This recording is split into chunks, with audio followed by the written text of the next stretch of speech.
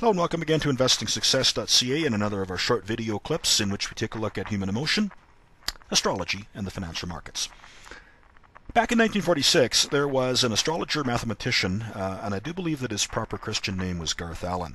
However, he didn't use that name. He actually went by an alias or a pen name, and he called himself Donald Bradley. And Mr. Bradley at that time developed a very elegant mathematical model in which he took a look on a daily basis at the aspects being made between transiting planets. And he assigned a mathematical weighting to his observations. So for example, let's suppose you had two planets that were, let's say, 15 degrees apart, and he would then assign a mathematical weighting which would be very low.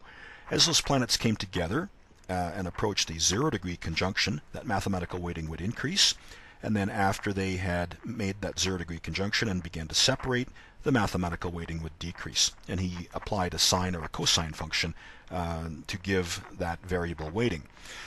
The Bradley model was extraordinarily accurate in 1946, and it actually mirrored the performance of the Dow during that year.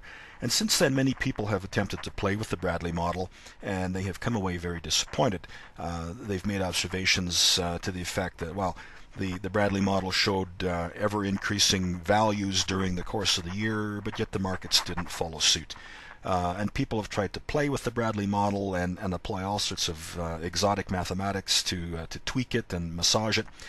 Rubbish, every bit of it. What you have to do if you're using the Bradley model is simply take a look at what I call the inflection points. That is, look at the output of the Bradley model for a particular period of time. Look at those instances where the slope goes from being positive to negative or negative to positive.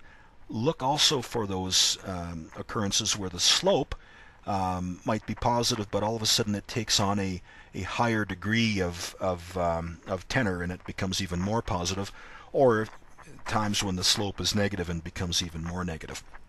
Those inflection points correlate very, very, very well to inflection points on the Dow Jones Industrial Average and the S&P 500. What you're looking at on your screen in front of you is the output of the Bradley model for Q1 of 2014. And you can see that on this chart, I have marked 1, 2, 3, 4, 5, 6, 7 inflection points where the slope has changed or has changed tenor.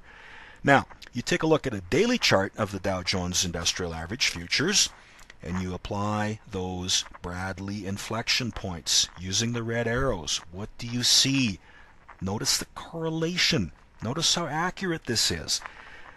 From this, I can only conclude that Bradley was onto something in 1946. Our emotions as traders and investors are affected by the events of the cosmos. I don't know how else to put it.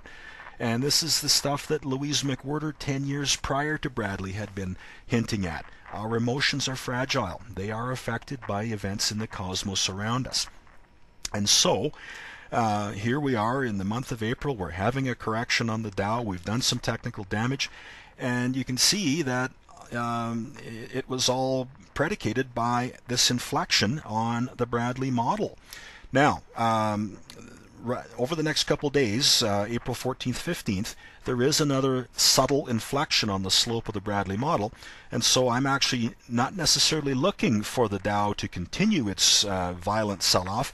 I'm actually looking for some sort of a change here. The markets will tell you what that change is going to be. So just be aware that there's something coming here in the next couple days which will give us some valuable hints as to what the next 2 weeks are going to hold. And this is the stuff that I talk about in my astrology e-alert to my subscribers. And I swear by this Bradley model, it is as accurate today as it was in 1946. And I do encourage you to take a look at my e-alert service and start to follow along with me as I use this Bradley model. So as always, you can find me at www.investingsuccess.ca. My blog posts are at astrologicaltrading.wordpress.com. You can find me on LinkedIn at my discussion group. You can find me on Twitter. I'm out there. So please make it a point to track me down and start to follow my stuff. Have a great day, everyone, and thank you for listening to this brief video installment. Take care.